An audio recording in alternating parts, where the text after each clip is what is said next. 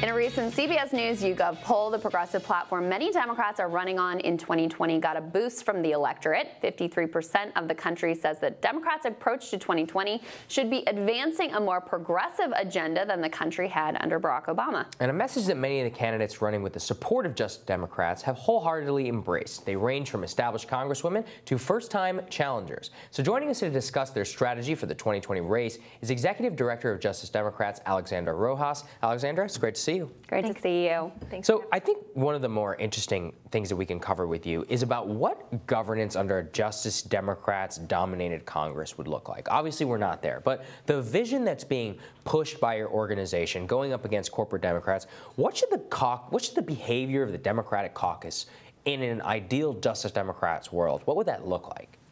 Well, I mean, I think right now, every 2 years is the House cycle. Yeah. And so as a small dollar organization, you see us investing in key number of races where we think we can really turn the needle. And that strategy has shifted over time to accommodate to that.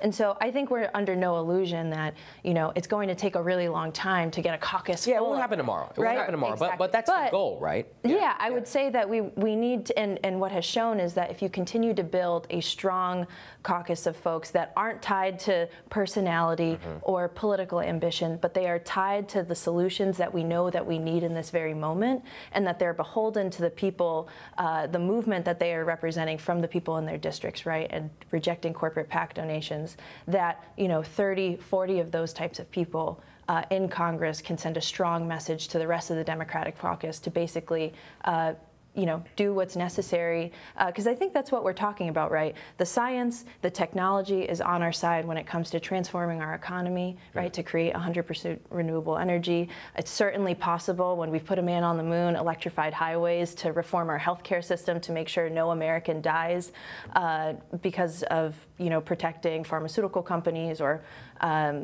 hospitals. These things are all possible, and I think what's missing from Congress is the political will to do so. And so Justice Democrats is trying to be an antidote to that system by running candidates that are accountable to those movements and swearing off corporate donations, but also through their lived experiences are ready to fight like hell for these policies. One of the things that's been really exciting for me to watch in 2020 is there was this idea when AOC got elected that okay, well, that's fine in New York City, but that kind of politics doesn't really play in other places. But here we've seen her out on the trail with Senator Sanders, attracting these huge crowds in places like Iowa, in other rural areas where you wouldn't necessarily see that connect. And I think it speaks to the fact that this conventional wisdom that progressive economics, Medicare for all, Green New Deal, et cetera, don't play in the heartland is exactly wrong. That's not the case at all, as we're seeing in some of the races that you're playing with and also in the response that AOC has received across the country.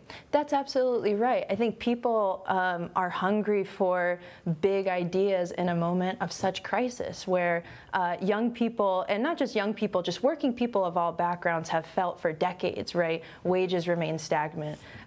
Rents skyrocket, are knowing about the climate crisis for 30 years and not seeing politicians do anything about it because they're taking money from fossil fuel companies. People, even if they're not attuned to the inner workings of how DC work every day, understand and can feel very really, I think, the problems that we're facing right now. And so the people that, Democrats and Republicans call to phone on the polls, aren't the ones that you guys should be talking to. You should be talking to the voters that are disaffected by the political system, that want to see politicians that are actually going to fight, and not just fight for anything, They have to do it by saying we're going to swear off corporate donations, and they have to talk about big ideas because they know that we've put a man on the moon before. We've electrified the highways before. We can do all of these things. We just need leaders that are going to withstand corporate interests to actually be able to present these things. The most common criticism I hear of Justice Democrats is, okay,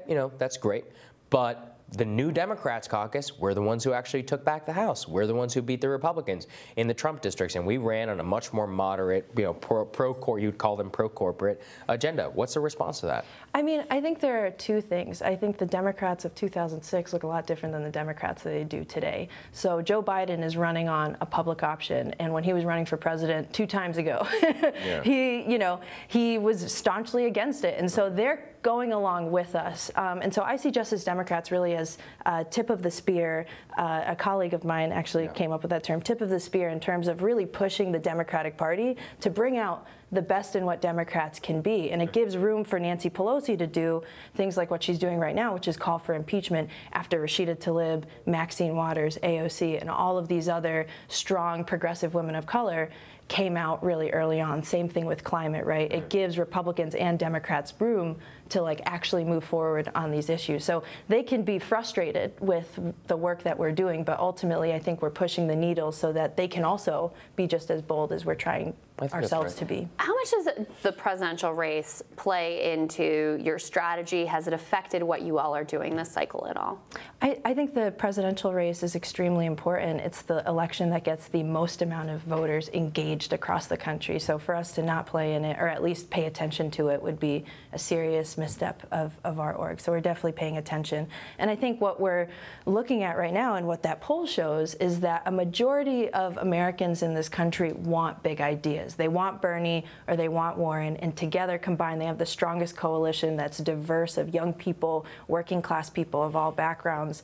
And so we're on track to do something. I think the thing that we're worried about, right, is these billionaires jumping into the race, or candidates like Joe Biden or Pete Buttigieg that really represent this Republican-light more corporate side of the Democratic Party that wants to, you know, sort of compromise with Republicans, that is willing to do fundraisers with whoever and wherever. And I think that's really dangerous. And so our question at Justice Democrats is that national conversation also impacts our candidates, and how can we leverage our supporters, right, our movement, to have the biggest impact on the national conversation to show that these ideas are popular, because they are. Absolutely. But we're outgunned. Always great getting an update from you. Thank you so much, Alexandra. Thank you.